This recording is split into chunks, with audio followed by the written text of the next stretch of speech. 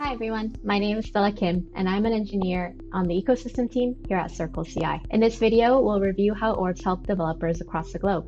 I'll also cover how private orbs now allow you to share configuration across your organization's projects privately. To begin, we're going to need to use the CLI, so we want to first install it. Here are some options for you according to the environment. There's also an alternative with curl if you'd like, and a manual download. Now, once you've done that, you can test it out with CircleCI. You'll see the available commands. To start, let's set up. It'll prompt me for the API token, which you can find on this page, app.circleci.com settings user tokens. For the purposes of this demo, I won't show you my token, but you can go ahead and hit the add API token, copy and paste the output, and get back to the prompt. So once you paste in your token and you default to the CircleCI.com host, since you're a cloud user, there will be a confirmation message with your username. So now that we're set up, we're going to go over the manual authoring process again. This is the authoring process. You will want to give it a very descriptive name, and you'll note that the orb slug is made up of a namespace and an orb name, separated by a /. So often the namespace corresponds to your company name. So every step of the way, I'll show you what output there is from the prompt whenever you try to run a command. This one is for the namespace. You'll see that create is the available one, so I will try that out now. The usage with the parameters are name, VCS type, org name, so I will give it the same name as my org name as the namespace name and try it out. As you can see, it tells me that this is something I can't change later, so you can just type Y to confirm that you understand this. Of course, I had my namespace already set up. It just tells me that there's already one existing. So there's a one-to-one relationship with the namespace and the org. Can't create multiple ones. All right, so now that I've done that and I have a namespace for which my orbs will be associated, I will go ahead and create a one. CircleCI orb create is the command, so I'll show you what that looks like. You can pass in the namespace /orb name. Now, what this essentially does, I don't even have to have the YAML file ready. It just parks my spot for this orb, so to speak, on the CircleCI. I am giving it as descriptive an orb name as possible under my own namespace. Now, because it's a private orb, you'll note that under the flags, there's an optional one you can provide. So I've done that. And it prompts me to confirm. And there it is. This is the message you will see when it is successful. It is not going to be listed on the registry, usable only by org users. Perfect. So it's time for me to show you my orb and the YAML file that I have. So essentially, I have a job defined here with create deployment as its name. Some of the public orbs are usable in private orbs, of course. So I'm using those and passing in an executor from those orbs. And then for my steps, for the sake of this demo, I am only outputting a command echoing a message. But you can see the commented out code where you might be, say, referencing the public orb and running any of the commands there, or the jobs there. So I made mistakes on purpose. So I'm gonna try validating this file now, just to show what it's like. As expected, since I made mistakes, I see some error in config file validation errors. Looking at this quickly, it looks like it wanted strings instead of mappings. So I get rid of that and try it again. Let's see. Okay. Yeah, so it is valid now. Now I have some confidence in this orb. I am going to attempt to publish a dev version so that I can trial run this in my builds and see it in action, so to speak, before committing to a semantic version. So I can do that with the orb publish command. I will show you what that interface looks like. Publish. I'll show you what that command interface looks like before running it. So it looks like I have to give it the path, the file, the orb name that I reserved for myself.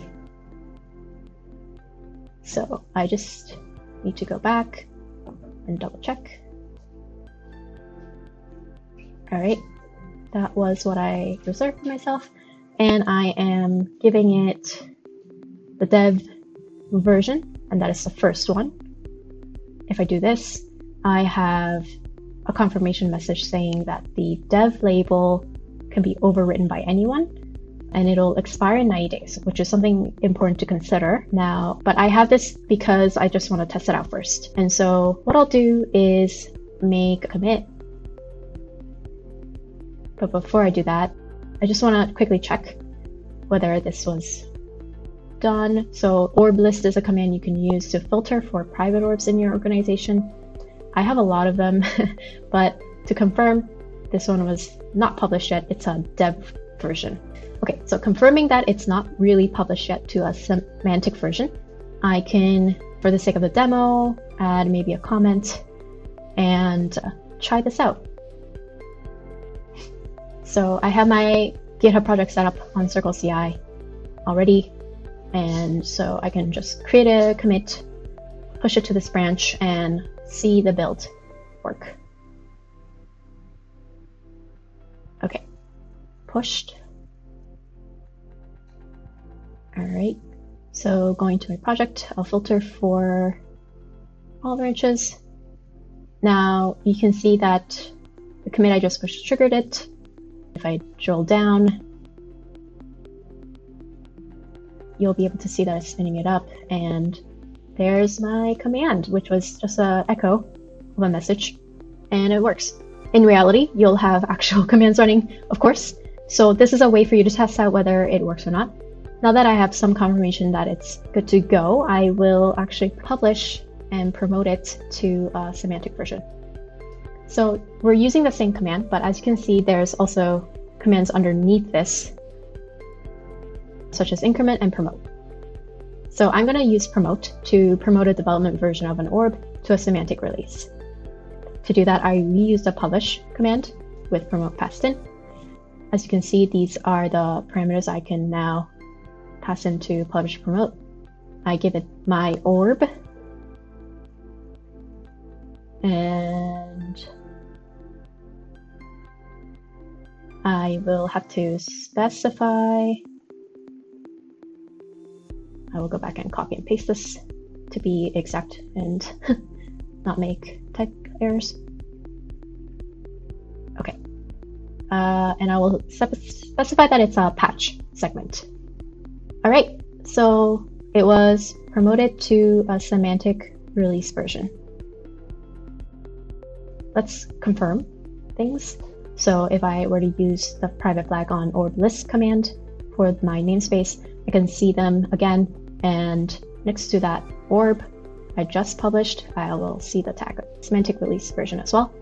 So I have some confidence that it is promoted properly. Now in the config file, I originally had a different orb, a private orb under my org. I will switch it over to this one and specify the right to release. I am also using my coworker's public orb above, so I will try this out. So I'm gonna make a new commit and say that I'm using a new private orb, and I will push it just to see it works in the build. All right, let's go take a look. All right, so same branch, triggered properly. Okay, public orb works. The new private orb looks like it works as well. All right, so I will now show you what happens when a user outside your organization tries to use the private orb. So to demonstrate this, I'm going to add my coworker's private orb in my config file, and you'll note, of course, that I don't belong to the organization, and so I'll show you what happens here. I'll make a new branch to trigger a build, and I'll commit this.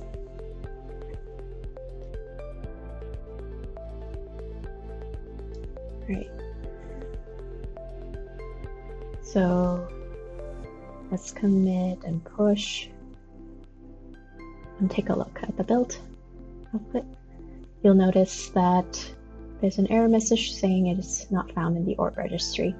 So because this build is for a project that doesn't belong to that org, it has failed. Now this is confirmation that private orbs truly do only work within the confines of your organization. With that, I want to make a quick mention of the dev kit for creating and authoring new orbs. The manual process that I've shown you actually can be automated if you use this developer kit. Now, this kit is pretty extensively documented, so please do reference it to follow the steps. You'll note that it's not recommending orb create, instead it recommends orb init. This is because that command will walk you through interactive prompts to author your first orb. So what I want to do is show you that there is also a flag to make that orb private. So let's confirm that. As you can see, the private flag is passable.